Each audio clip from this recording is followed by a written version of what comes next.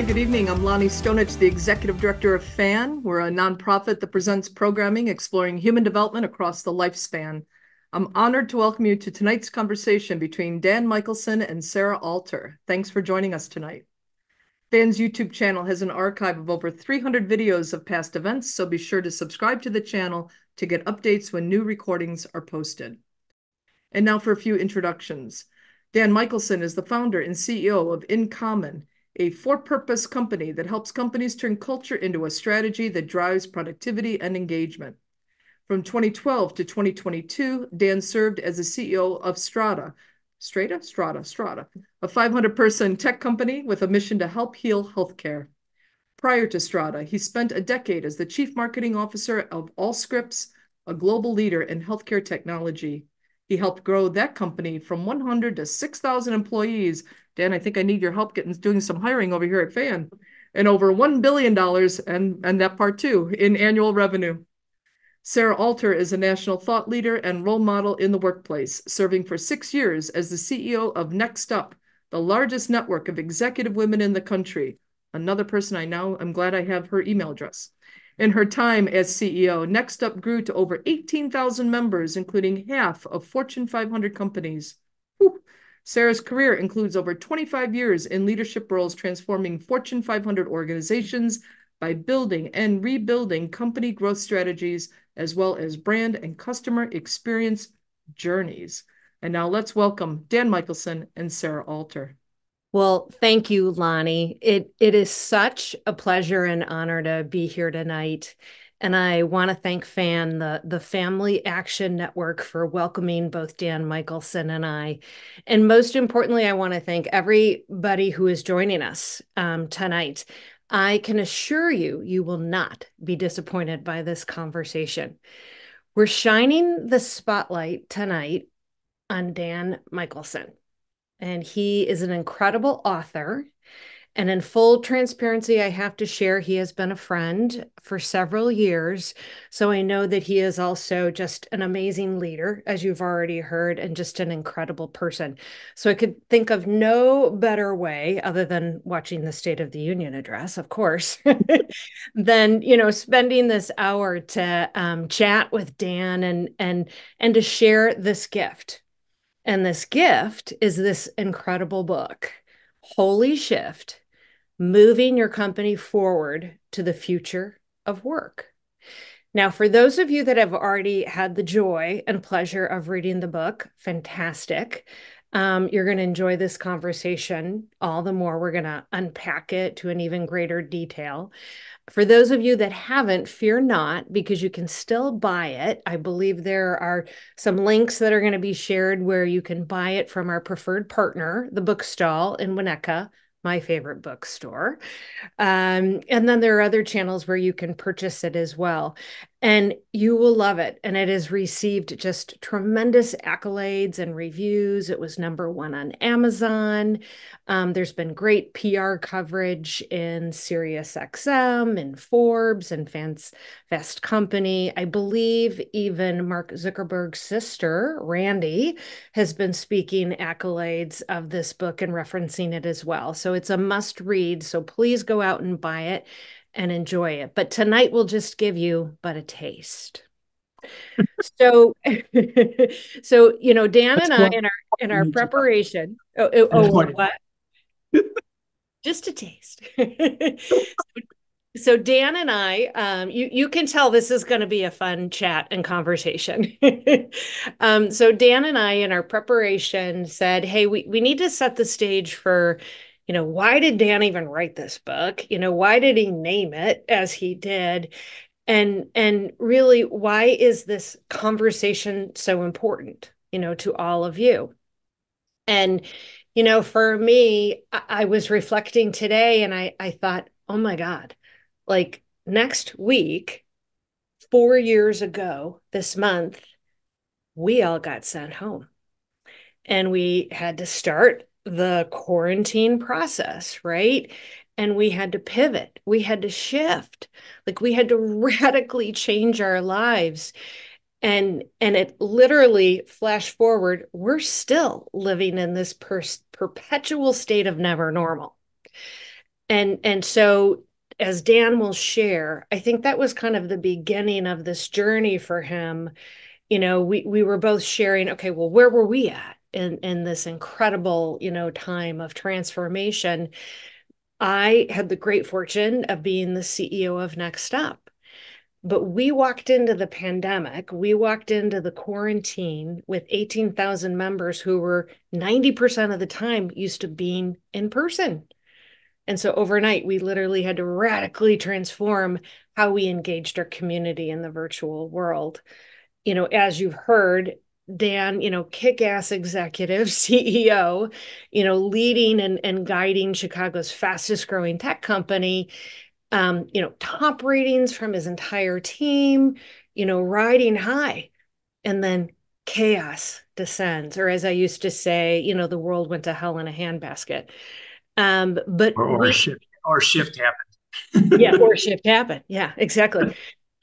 So we both, and I'm sure all of you did too, personally and professionally, we experienced it. And like I said, we still live in this never normal world. Yeah. So, no better conversation to have to guide you both personally and professionally in how you navigate change, how you tackle these obstacles and challenges as they present themselves. But then, even more importantly, in the business world, how you guide your team through it. And sometimes that is easier said than done. So with that, we're going to dive into our conversation, and we've, as you will see, we will be sharing a framework. We will be sharing strategies. There'll be, tactics and actions that you can take away and apply to your leadership role or within your company, or quite frankly, even in your own life, because it's as much, how you guide your family through change as you do, your professional world. And we'll touch on that a little bit too. So there are three core sections that you're going to hear us talk about. And these are those three core themes or steps that as a leader, you need to dive into to be successful in adopting, what Dan is sharing in this book. And we'll start with the first, which is see the shift. So Dan knows I was going to start with this. It's one of my favorite quotes from his book. But the barns burnt down, so now I can see the moon. Yeah. Well, let me What's really, behind that, Dan? yeah. So a couple things. Like one is just wanted to thank Sarah.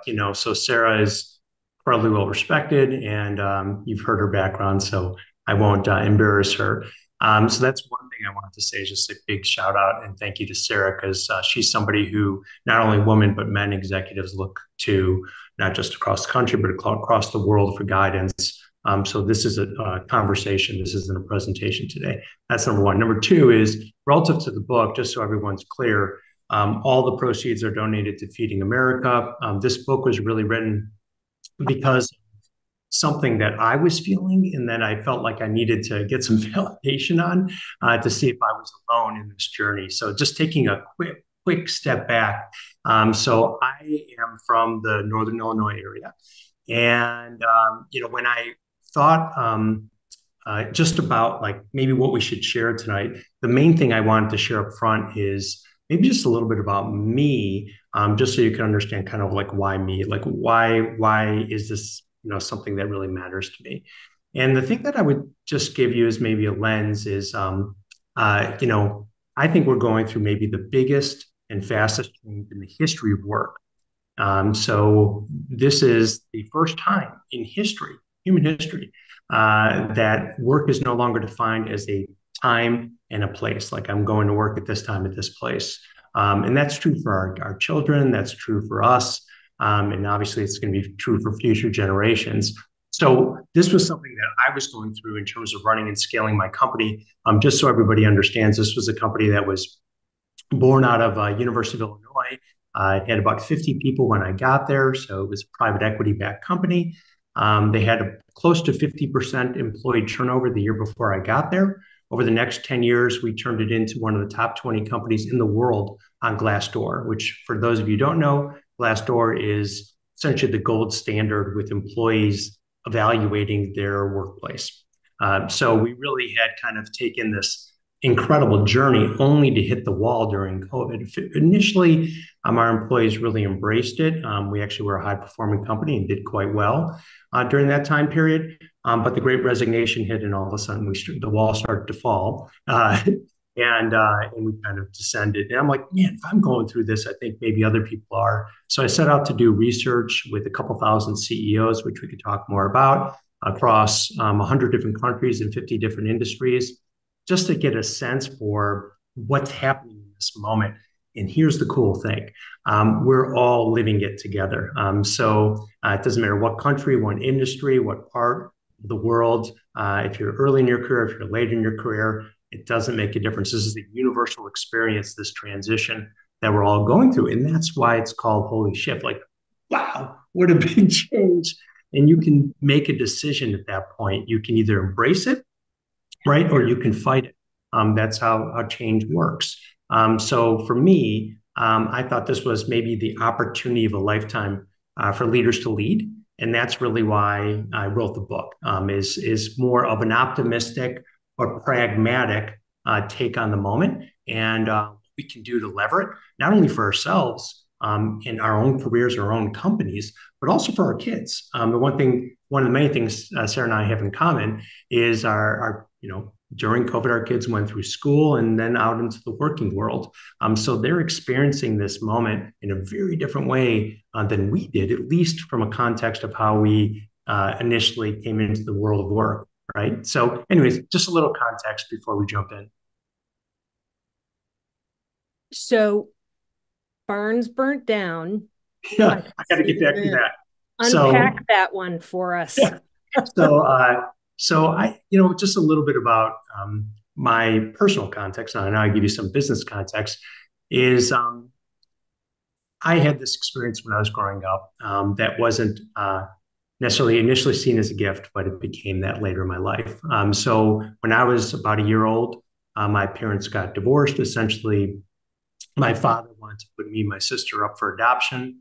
And my mom said, I won't say what she said, but that was pretty much the end of the marriage. And from there, at the moment, my mom was an unemployed school teacher with a few $100s in her bank account and two kids.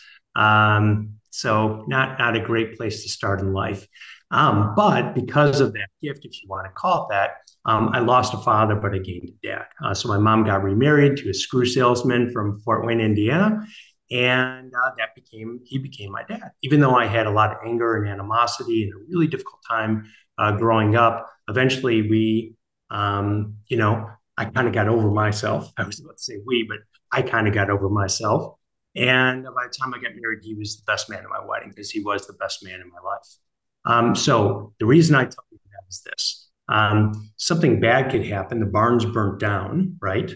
But now you can see the moon, right? So you can see something bigger. There's something better out there. And obviously, losing a father, even if it's through divorce, is not something you would wish upon anyone.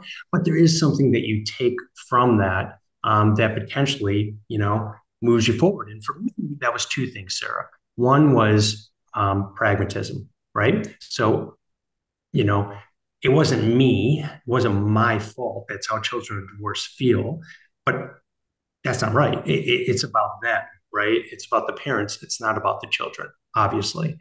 So that's pragmatism to me. And then optimism is like, yeah, and even though this bad thing happened, right, something good could be right around the corner. And that's how I really looked at this moment for all of us, is I think this is an incredible opportunity, even though I'm cognizant of the challenges. So it's not like, people say toxic positivity. I agree with that. This isn't about being positive. Positive is saying that's a bad thing.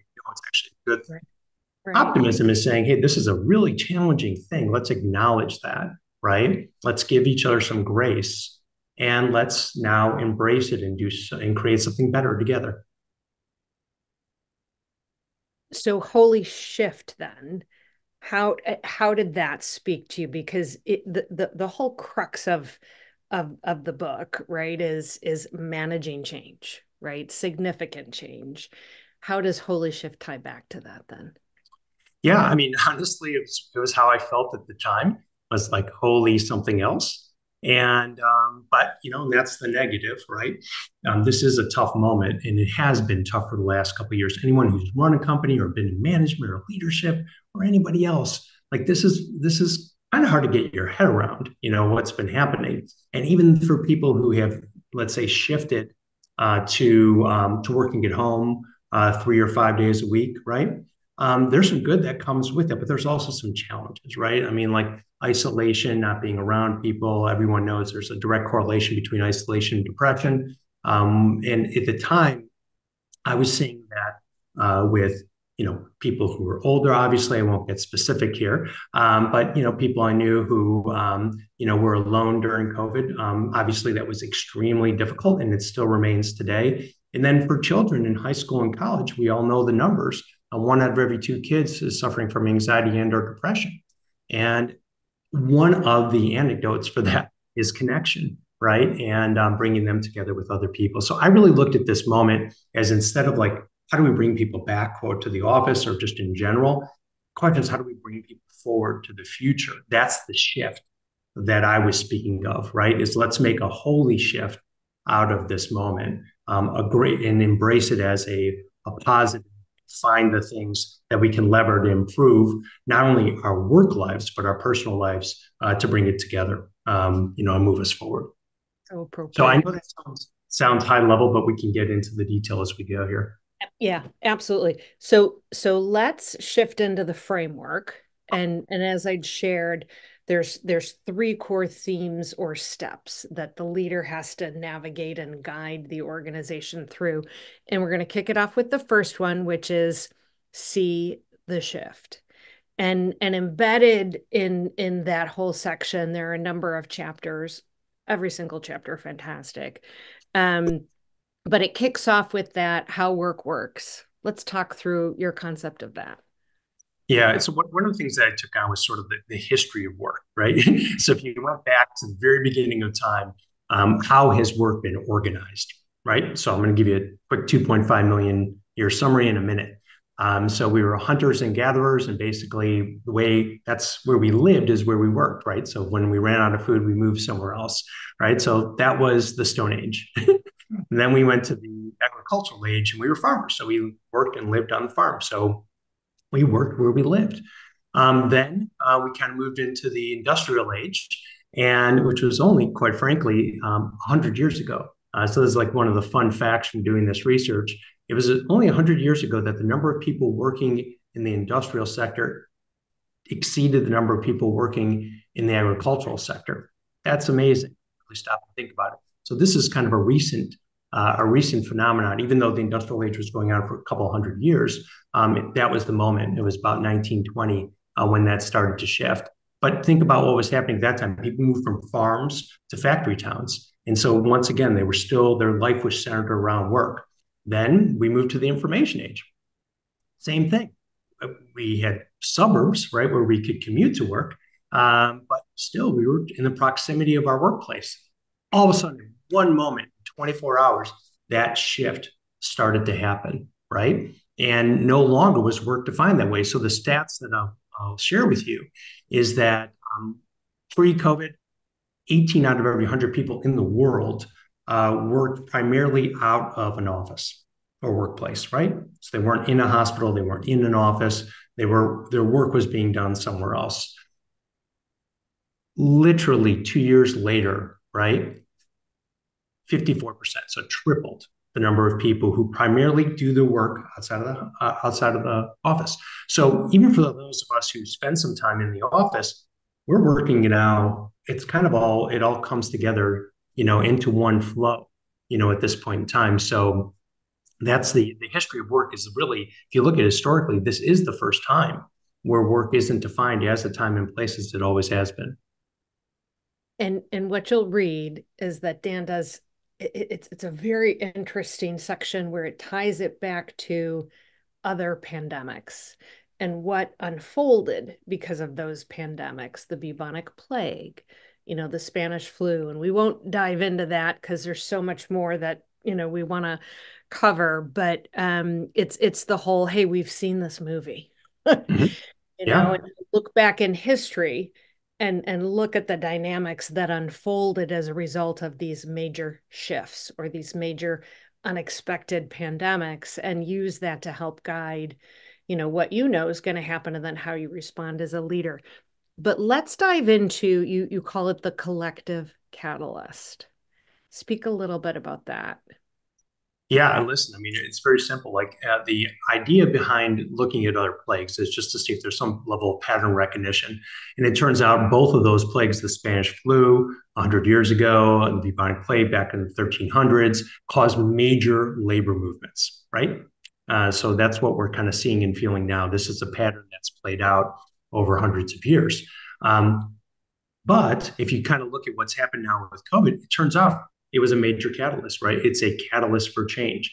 Some of those changes we like, some of those changes maybe we don't like, but we all collectively experience it at the same time.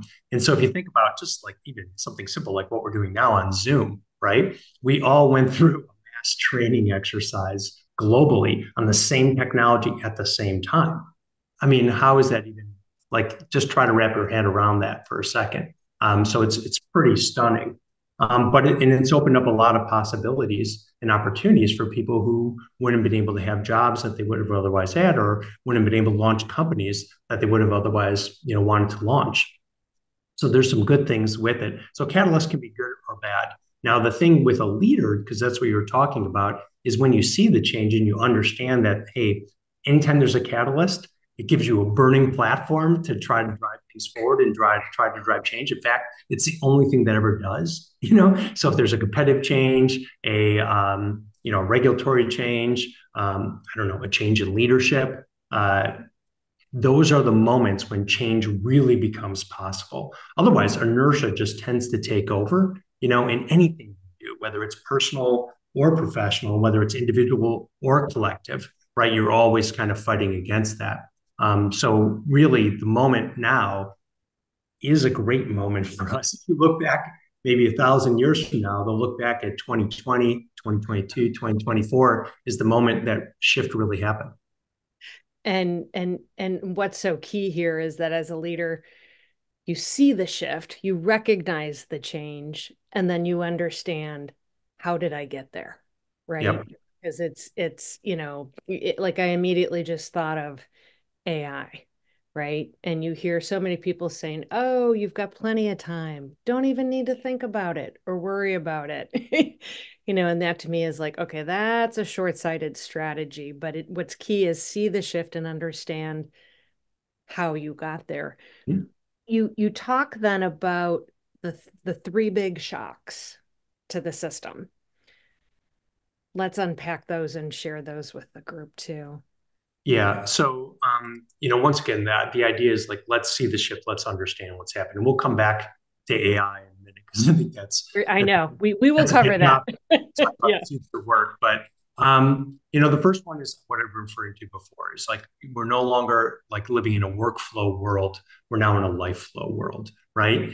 So our work, our life doesn't revolve around our work. They're all one thing. There isn't a home life and a work life. There's one life. And that's actually something that people have tried to talk about before: work-life balance, work-life integration. They've used all these terms. They haven't quite hit the mark of what it really is. It's just life, and I think that the most advanced workplaces, the most advanced leaders are really recognizing that and acknowledging that, right, within their teams.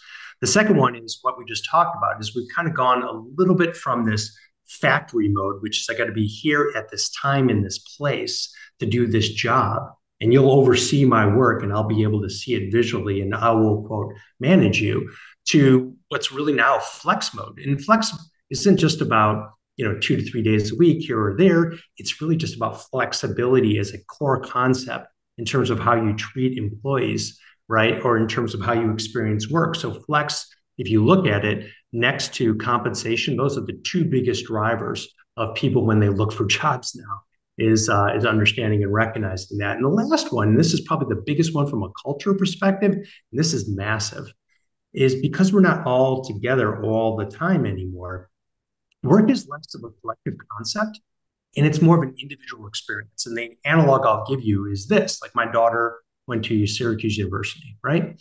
And however many students they have, let's call it 20,000, right? Um, I think it's safe to say, if anyone's thinking about their kids, that, sometimes things are going well in school, sometimes not. Some kids go to some schools and they love it. Some other kids go to those exact same schools and really hate it. And we would say in a second that it's not about this collective when it comes to your kid. It's all about them individually. That's the moment that we're in now regarding work, is recognition that if I don't get down to that individual experience level of you and how do I improve your experience, or how do I make this the best job you've ever had and the best company you've ever worked for, about you for your experience, I'm not speaking to you and I'm not going to make progress with you. So when I was running a company, the great thing is everybody was there. So we'd have an all hands meeting and, we'd have all hands events. And, I felt like I had some level of influence or impact on everybody collectively. Even if I didn't, I felt, right? That feeling isn't there anymore. And a lot of people have misjudged this kind of back to work thing as, CEOs want to get people in because they want to control them. Well, listen, there is a feeling amongst many about a lack of control. That's true, right?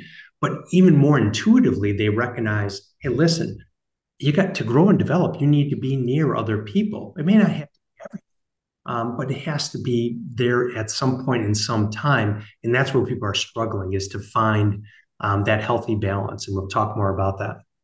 Yeah, absolutely. And I love the concept of life flow, because it to your point, it's always been referred to as that work-life balance. It doesn't exist. And my favorite expression, and I can't take credit for it, but I've heard it and I've adopted it. It's a dance. It's a shuffle. So I love that life flow. So let's move into that second theme then, or that second step, which is shift your mindset. And to me, when I read this whole section, the crux of it was, it's like, hey, you as a leader have to shift your perspective, and not only yourself then, but then your team ongoing. And so there's a bunch of elements that you've built into this step. And this is the best one. Shift to the culture as the strategy. This is that whole culture eats strategy for breakfast, right? Let's speak about Yeah. that. Well, I think, listen, I mean, many people have heard this saying, so culture eats strategy for breakfast, what you just referred to is from Peter Drucker. So he's a big management consultant, was sort of like a CEO whisperer for a long time. But during COVID, it ate it for lunch and dinner too, right? And so kind of And all culture, the snacks. Yeah. right, right. In many ways, culture left the building, and culture, no one was there to turn the lights on. And people felt that. They felt very in the dark for a long time. And over time, that became sort of a habit and set of habits, right? And so now it's really a challenge or an opportunity, however you want to look at it, to really figure out how to recapture that.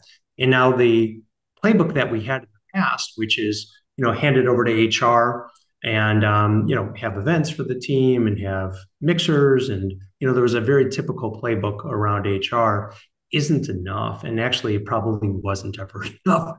When you really think about it, you're not going to have a strong culture if you don't have it come from the leadership team. So instead of, culture is a strategy. What that really means is having a comprehensive plan around the pillars that you need to build in order to drive things methodically forward in a way that you can measure.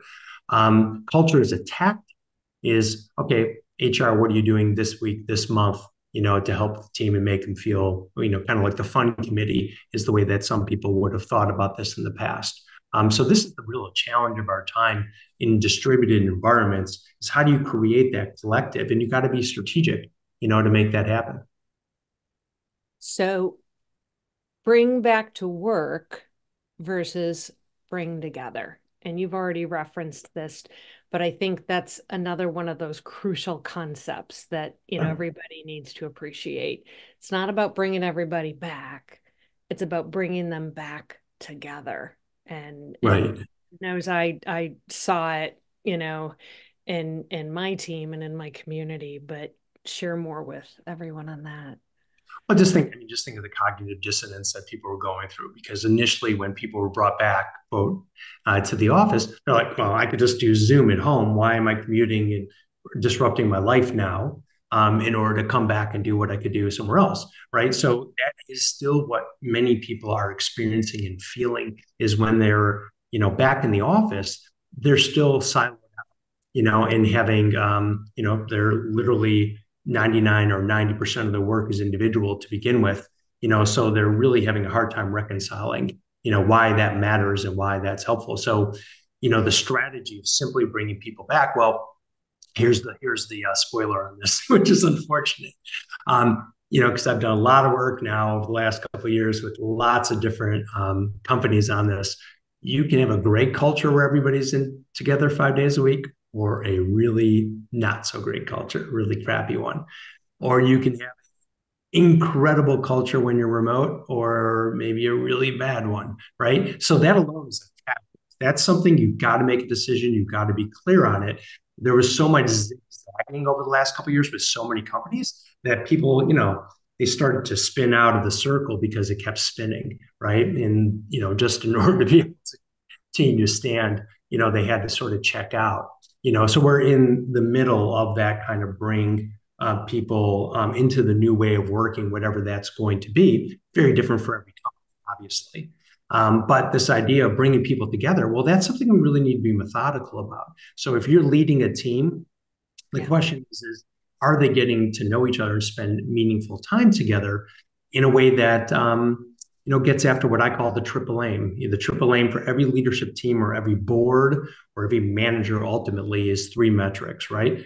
Productive, our productivity, are people productive? Two, engaged, are people engaged? Do they want to work here? And three, retention, are they actually staying, right? And, so we'll talk more about this, about the ties that really bind people to that, but it's simply not going to be the cadence of coming in. It's going to be the payoff from what happens when you're together. That's going to be sticky, if anything. Yeah, and it was interesting because as I think back on at Next Up, we partnered with half the Fortune 500, what Lonnie had shared, and the more successful leaders and organizations were the ones that were more purposeful, like more thoughtful on, okay, when do I bring people back into the office? Like, what roles do I bring back into the office? What activities, what meetings, what days, what weeks? It wasn't just this blanket, okay, everybody Right. back in the office 5 days a week. They could, if they were more strategic, they could then continue to sustain some of the savings, right? And it was very apparent that those that were everybody back 5 days a week, it was short-sighted. And Well, then yeah. longer Now, term, it's not going to serve them well. well, totally, Sarah. So, like, if you look at like the 18,000 members of Next Up, that you were leading, well, safe to say there's many different settings and many different, kind of mechanisms, types of companies, locations, distribution of employees. That's the reality. So it's gonna be really, really different. And if you take like a typical remote company, I was just talking to someone today. They have 400 employees, and if they started during COVID, like they have everybody who's all over the place, right? So when they bring people together, think about the cost of that. Let's say you were able to do it for $1,000 a head, right, with travel and everything. That'd be pretty aggressive. That's $400,000 for a meeting. If you do that twice a year, you're coming up on $1 million.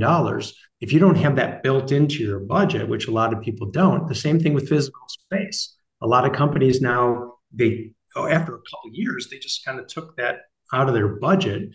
And so now to put it back in, that would hit margins, that would hit, a lot of, other decisions that might be really hard to make relative to personnel and other places they would need to cut cost in order to bring people together in a physical space. So what's right for one company isn't necessarily what's right for another company, and that's okay. But the key is recognizing the strategy that you have, communicating in a way that is engaging, exciting, seems fair, seems inclusive. It's not that hard, but a lot of people swung and miss on it and still do. Yeah. Yeah. No. So the other three aspects of this second core step, I'm just going to list them off because I want to move us into the third step because that's where the true meat of the book is. But the other three steps are migrate as a leader from macro to micro. And basically we're saying it's a me versus we, right? And the impact of the manager on the employee experience. And like you said, we have to manage at that individual level, not just collectively across the board. Gone are the days of but it's for the greater good. The second is moving from managing to coaching. And that's a big one because it ties in really then to the third, which is evolving from evaluation to conversation. So it's having the ability to have candid conversations to really guide, to coach, and having these conversations more frequently. It's not just that structured, okay, once a week we'll get together, or once a year I'll give you your performance evaluation, but it's being more thoughtful. Mm-hmm. Yeah, for sure. So let's dive into that third step, which is make shift happen. And this one is where you really dive into, okay, what's that framework? Like, how do you guide your organization through change? And so excited to share with the audience that not only did Dan write this book, but now he is bringing it to life. He is activating these concepts, and he has started a company called In Common.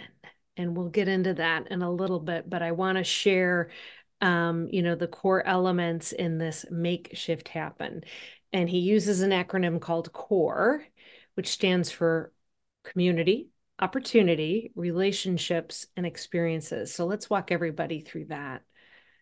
Yeah. So listen, I mean, this is so whether you're thinking of yourself or whether you're thinking of your kid, the question is what really matters. What really matters the most, and it kind of goes back to that triple aim I was talking about before. From a leadership perspective, what's going to make my people? What has the highest correlation to productivity, engagement, and retention? Right. So let's look at this from a data perspective. Right. So we did research In Common, looked at McKinsey data, Gallup data. Did a meta-analysis, put into a blender, pour it out. What are the things that we know work and work consistently based on? And there's really four things, and that's what this core model is. It's an acronym. So the first one is community, is do I feel like I belong, right? So Sarah, we think about this, right? Like it could be where you live, it could be the school you go to, but do you feel part of it or not? If you don't, it's really easy to leave a school. It's hard to leave your friends. It's really easy to move out of a community. It's really hard to leave your neighbors. It's really easy to transition companies. Very easy now. It's hard to leave those trusted connections that you really built over time when you feel part of something. It's hard to leave something behind. That's community. Second one is opportunity. I feel like I have a future here or not, right? So I interviewed over a decade of running this company, Strata. I interviewed every single person that came into that company. So we had 500 on the team. So it's thousands of interviews over the course of, 10 years. I also did an exit interview with everyone who left. Same things came up consistently, right? So this isn't data, it's just common sense, but opportunity. They didn't feel like they had a future. They didn't know what their next role was. They thought there was a better opportunity somewhere else. So that's easy. Third one is relationships. That's the R. Are they trusting or toxic? The data here is overwhelming. If I have trusting relationships, I'm twice as likely to stay somewhere. If I have toxic relationships, which many people do, and all of us have had at times, I'm twice as likely to leave. And then lastly, it's experiences. Am I getting tangible experiences that help me grow? So it may be a great opportunity. Like this company's a rocket ship, and boy, they get up there and future is inspiring and I know what the next job is going to be, but I'm stuck in mud doing the same thing every day.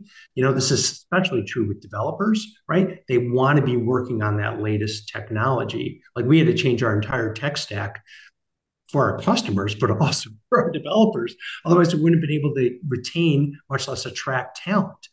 So experiences, I'm getting tangible experiences that help me grow. So two of those, community and relationships, are really culture.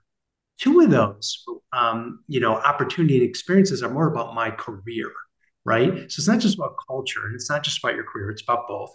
And then two of those, community and opportunity, are really driven at the corporate level, right? That's about the company ultimately at the end of the day. And then two of those are very much at the managerial level, like relationships and experiences. That's me and the small circle of people around me. Like if I could work at a 50 or 500 or 5,000 or 50,000 person company, I'm only going to interact really with 5, maybe 10 people a day, maybe 15, right? That's my experience at a company.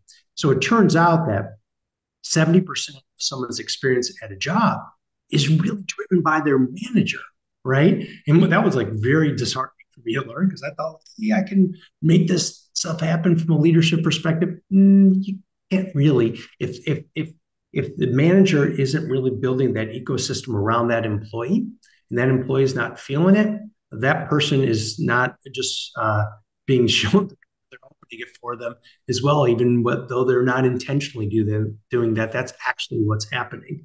And that's a lot of us. That's for a lot of us, our lived experience at work, right, is really those tight, close relationships. So that's the core model, right? And culture and career, and then corporate level or business or company level, and then manager or individual level.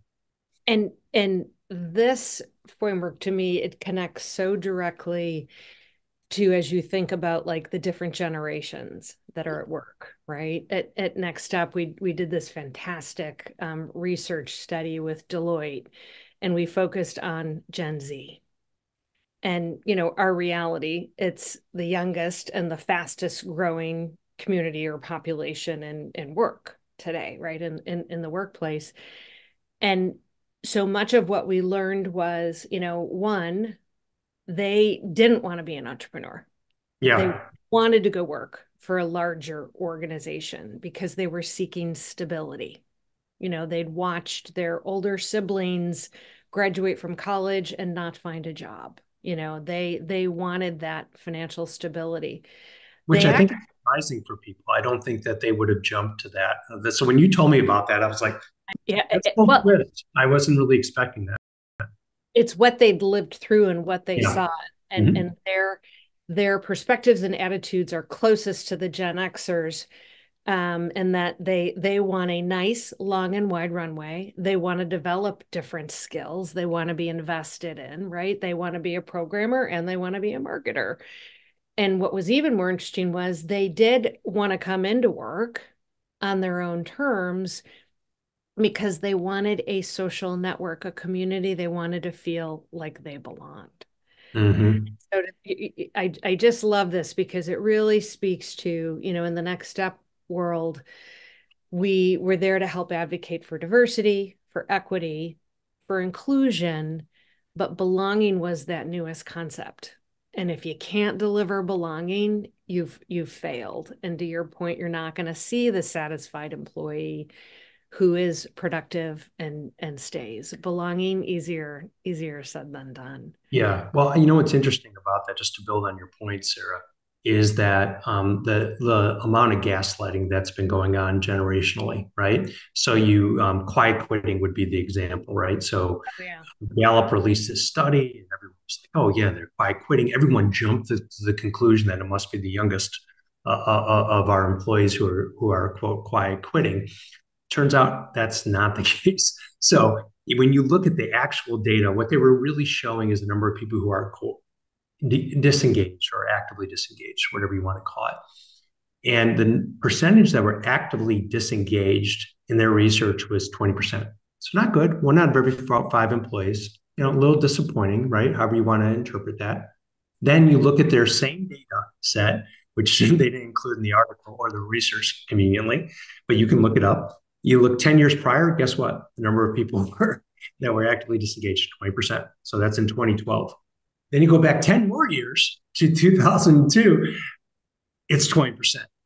So yes, we've always had this issue of people who are not engaged, right? And that's not the problem of the person. That's really a management issue at the end of the day. If you're not hiring and engaging people, the right way, bringing the right people on and doing the right things with them, that's ultimately your responsibility, right? And so what was happening is a lot of people were pointing to that generation. Now, the same thing is true with what you're just saying. Like people are saying these younger people, they don't want to come back to work.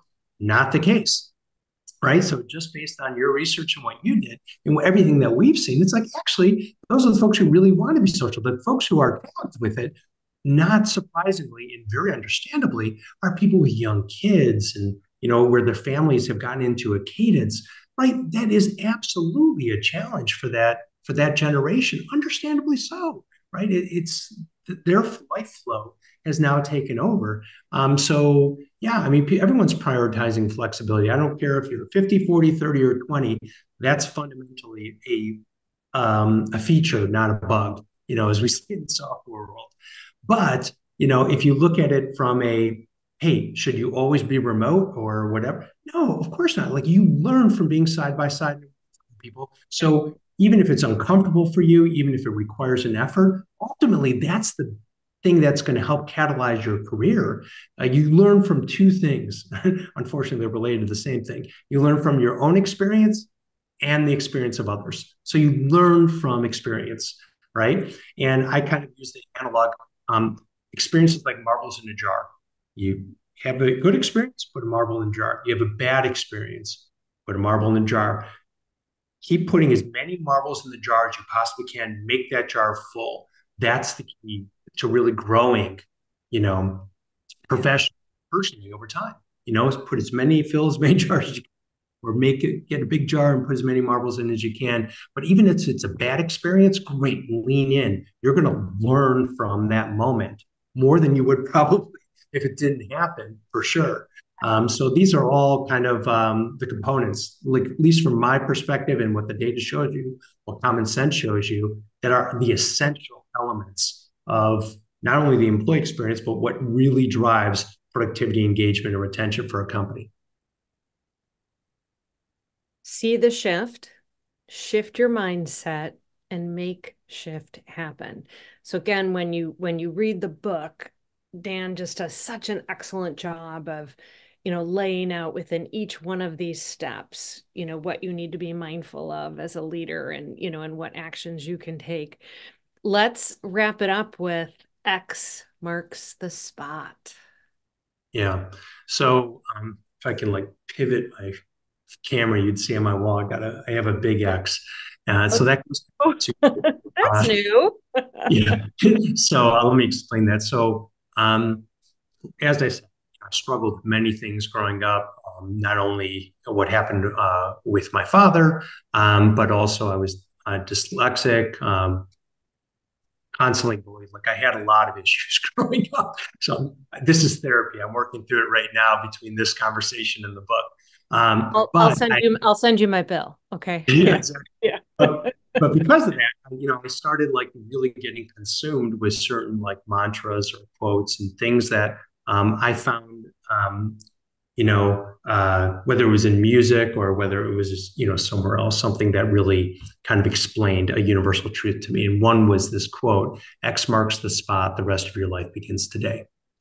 Now, when you hear that quote, it may mean different things to different people. What it meant to me was that, good or bad, anything that's happened before this moment is behind you. Mm-hmm. And so the question is, where do you go with it from here? And good things can be a crutch as well as bad things, right? Some people, because things have worked in the past or they've done things a certain way, they've continued to do those things, and that can actually work against you. With AI, which we really didn't talk a lot about, it's working against a lot of people who are very far in their career who view it as a threat, right?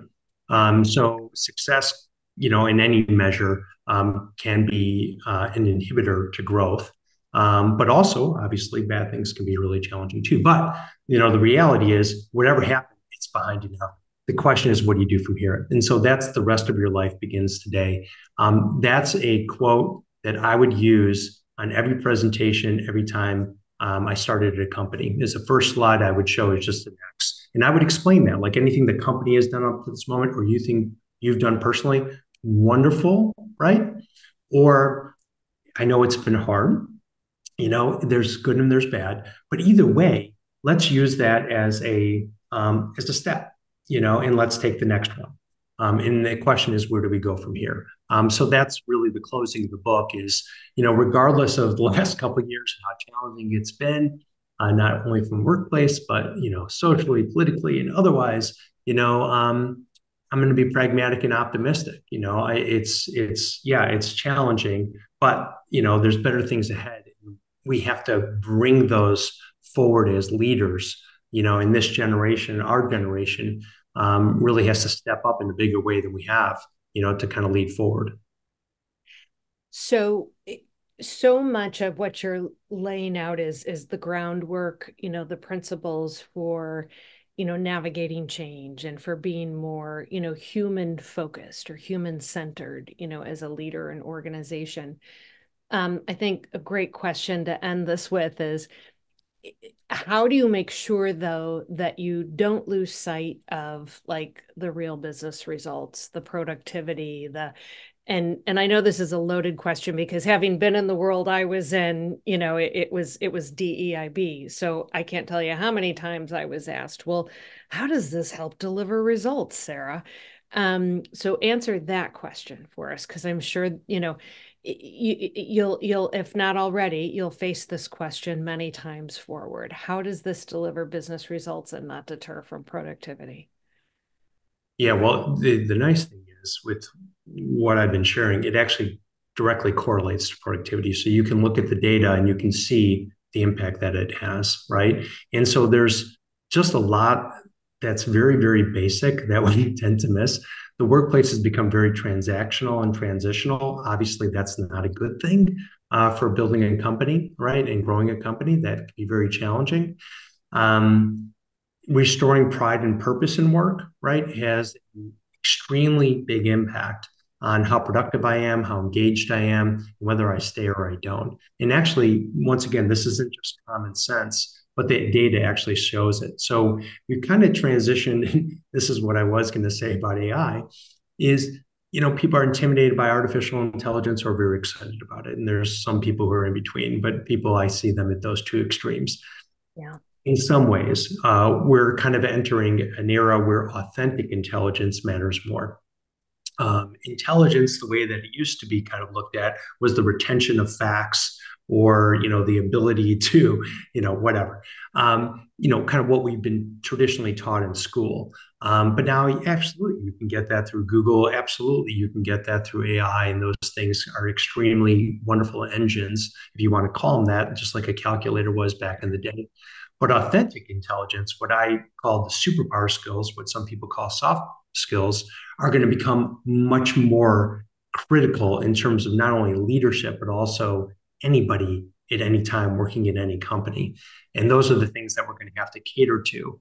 And a lot of those tie to your ability to bring people in your community, to show them the future opportunity, to get them excited about it so they want to be part of it, to build those trusting relationships, which is where the biggest gap is right now with leaders in their team, and then give people tangible experiences, not just training, but experiences that are helping them grow. The same things all of us experienced in terms of our growth, that's what we owe to the next generation.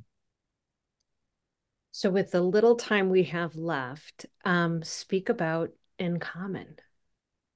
Oh, well, I know we're going to jump over to some questions, but long story short, really what we've tried to create in common is a software platform. And I don't want to make this commercial, but just being very rational, where we take, think of it like a third place. If you ever heard of Starbucks strategy, there's work, there's home, and there's Starbucks. That was their strategy for 30 years. In the workplace, you had the ability to stop by someone's desk. That's how you would chat with them. Now you can use Slack or Microsoft Teams for that. Then we used to go into meeting rooms and spend time with people. Well, now we can do this, go on Zoom, and even though we get fatigued, it's not going anywhere. But those casual conversations, the cooler conversations, the water cooler conversations, the kitchen, the hallway, those things are missing. And so really that third place, that's what we built as a platform that brings people together in a third place called the Commons, where they can meet people, find mentors, jump into real-time conversations, and a whole variety of other things. But let's jump over to the questions. Yeah. Hey, there you are. Sarah, thanks for a really great, thoughtful. Dan, you were so supported in your conversation with Sarah. She obviously knows the content, knows the book, is a big fan, and that's always obviously very helpful for you and helpful for the program. So thank you, Sarah, for that really great preparation. We really appreciate it. It's been a pleasure to host you. Thank you, Lonnie, for having me. It's our pleasure. It's glad to have you in the family. There were a couple questions that were submitted through the Zoom registration form. No one had submitted a question during the event, so maybe it's because you're so thorough and everything is answered, so that's fine too. I am going to pivot to one of those questions. And first of all, actually, I want to remind people, about coming to After Hours. Both Dan and Sarah will be at After Hours. We've been putting in links in chat. There's one there right now to purchase a copy of Dan's book from the bookstall. A reminder that all proceeds from the book are going to Feeding America. So Feeding America, correct? Yes. Correct name. Okay. I didn't have it written down and I was pulling it from memory. So I just want to make sure I reference the right organization. So all proceeds go there. So buy a copy, come hang out with Dan and Sarah. We're going to continue the conversation, ask some questions there as well, get some insights. So I'm going to pose a question here from Catherine in Highland Park that was submitted ahead of time. We got about 2 minutes. She says, and it's not surprising, we have a lot of schools. We have 70 schools part of FAN, so a lot of parents. And she's wondering, what industries should our younger people focus on for their careers in the future workspace? Ooh, that's a good question. I'm actually going to turf it to Sarah first because she's had a lot of exposure to this. Okay. You know, I these days am saying technology. And it's funny, I gave that advice to all three of our kids when they were in college. I was like, look, you can major in whatever you want, but in parallel, you need to take as many technology classes as you can. And really in general, it's anywhere there's growth is really where you should be looking. But right now, healthcare or technology would be my two recommendations. Yeah, the one thing is I'll say, a year out of school, I was, pretty lost in terms of what I want to do professionally. So I had my first job out of school. I was actually selling copiers door to door. So it wasn't like the most glamorous job in the world. Uh, so, instead of looking for a company, I looked for an industry. And I said, like, where could I make an impact over time on something that's meaningful, that's, a stable industry where there's lots of opportunity, but also lots of problems. And that's how I centered my career around healthcare. So I worked in healthcare for 3 decades, all because of those components. And, so if you pick something, that is maybe not a passion, but more sense of a purpose, right? In terms of what you're going to do. And a lot of people say that, but if you just break down what that really means is, listen, I want to help people grow. Oh, great. You want to be a teacher. I want to care for people. Oh, great. You maybe want to be in healthcare. I like whatever brings you like, man, I feel really good when I do fill in the blank. Like one of the things I've always loved to do, Lonnie, is write, right? Writing a book was really hard. That's a whole different, session. And, I wanted to quit many times and actually did, but ultimately every word in that book came from me and something that I'm really proud of. Actually, the cover of the book was designed by my daughter after we rejected what came back from the publisher. So it was really a homegrown exercise, at the end of the day. But you know what? It's like if you're artistic and you want to put art into the world, that's great. If you're from a technology standpoint, that is a palette, is the way I look at it, Sarah, to solve problems. What you can do with artificial intelligence now is either great or scary. Right. Yep. And so I would just say lean towards great, but you can't run away from the tools. There are things that can propel you forward and you got to lean in and take advantage of them. All right. Well, thank you so much. Great information. I know where there's going to be both of you great resources for after hours. Come and ask more questions. Pick the brains of these two people who have built a lot between the two of them. Thanks everybody for joining us. Hope to welcome you back to FAN next week. We're doing Jared Cohen on Monday. It's going to be fascinating listening to him talk about past presidents and what they did after power. That's going to be kind of funny. So thank you so much, Dan and Sarah. We'll see you in about 5 minutes, everyone. Thanks for joining us tonight.